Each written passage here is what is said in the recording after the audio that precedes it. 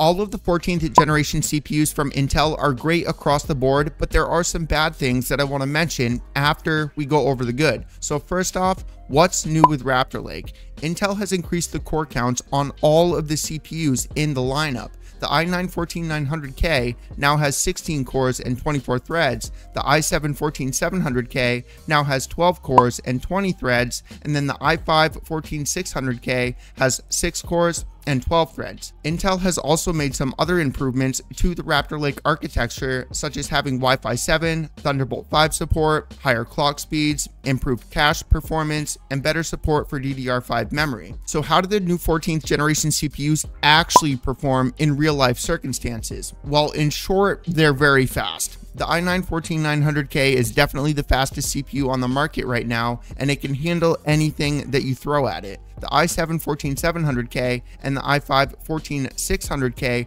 are also amazing CPUs, and they're a great choice for gamers, streamers, and content creators such as myself. The 14600 and the 14700 are definitely the two CPUs that I see as the best value, considering the jump in performance in comparison to the 13th generation CPU lineup, which is something that I loved about the i3-13100. That was the first time that an i3 CPU is something that I would actually recommend to people, whether or not they were gaming or just doing basic tasks on their computer. That thing is definitely not aimed at creators or people that are going to be using video editors or anything, but the i3 in the 13th generation lineup was actually a decent CPU for people that were just looking to, build a lower end computer. So as far as the bad stuff, I know that a lot of people are throwing stones at Intel right now, but hopping off of that train and looking at it from a different perspective, leaving the drama aside, the only cons that I see about these new CPUs would be for current 13th generation CPU owners. And that is just because there's not really a reason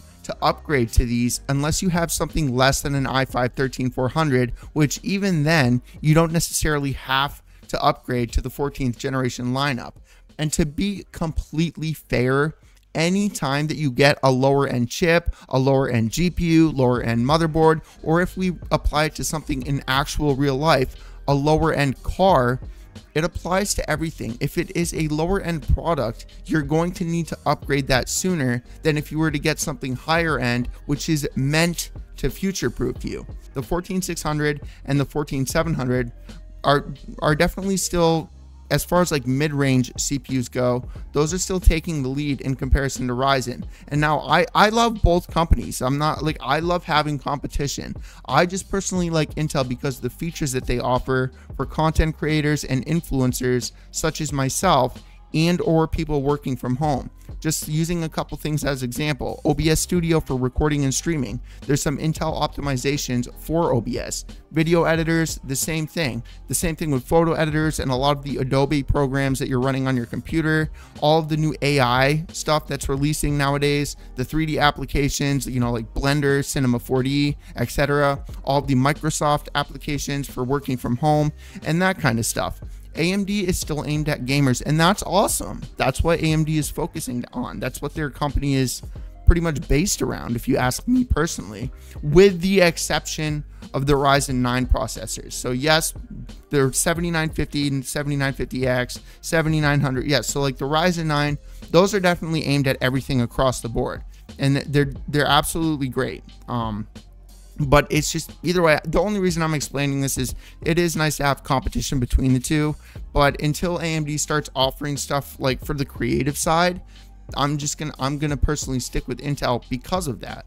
Now, if you're gaming, I honestly think that AMD is definitely the way to go in 2023. I do think that.